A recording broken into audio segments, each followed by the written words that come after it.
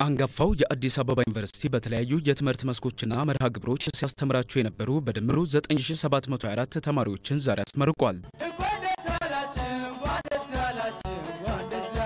ዩኒቨርሲቲው ከ10 ኮሌጆችና 11 የትምህርት ተቋማት የተውጣጡትን እነዚህን የቅድመ ምረቃ ድህረ ምረቃና የሶስተኛ ዲግሪ ተማሪዎችን ሲያስመርቅ ለ68ኛ ጊዜ ሲሆን የምረቃ ስነ ስርዓቱ ሰላማዊ የስልጣን ሽግግር በተደረገበትና ሀገራዊ መረጋጋት በታየ ማግስት መሆኑ ልዩ እንደሚያደርገው የዩኒቨርሲቲው ፕሬዝዳንት ፕሮፌሰር ጣሰው ወልደሃና ተናግረዋል። የዛሬው የምረቃ በዓል ከቀደሙት በዓላት ለየት የሚያደርጉት በርካታ ሁኔታዎች ያሉ ሲሆን በተለይ ሊጠቀስ የሚገባው በሀገራችን በተደረገው በሰላማዊ መንግስታዊ የስልጣን ሽግግር ዶክተር አብይ አህመድ አዲሱ የኢትዮጵያ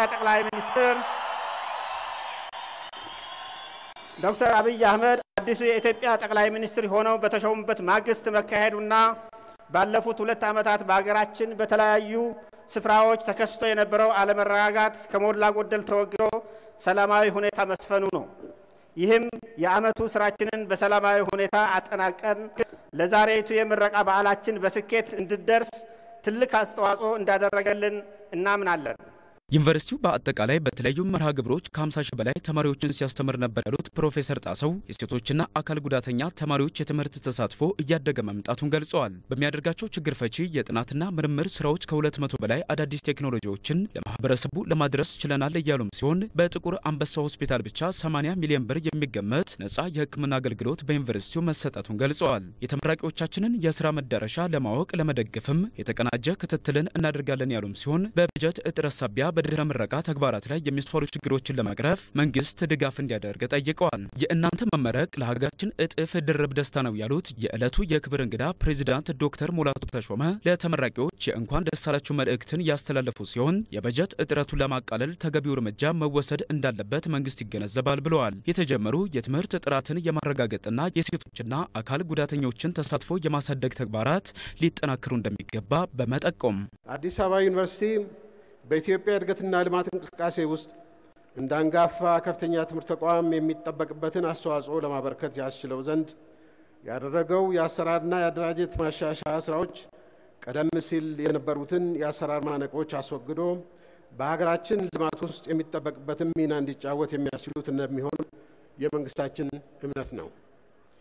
የትምህርትን ጥራት እና የትምህርት መስኮቹ ከሀገራችን ፍላጎትና ከማህበረሰቡ ችግሮች ጋር ያላቸውን ተዛማጅነት ለማረጋገጥ በየስራ ዘርፉ እየተደረጉ ያሉት እንቅስቃሴዎች በይበልጥ ውጤታማነታቸውን በተጨባጭ ለመለካት በሚያስችል አፈጻጸም ተጠናክረው እንዲቀጥሉ ማድረግ ያስፈልጋል።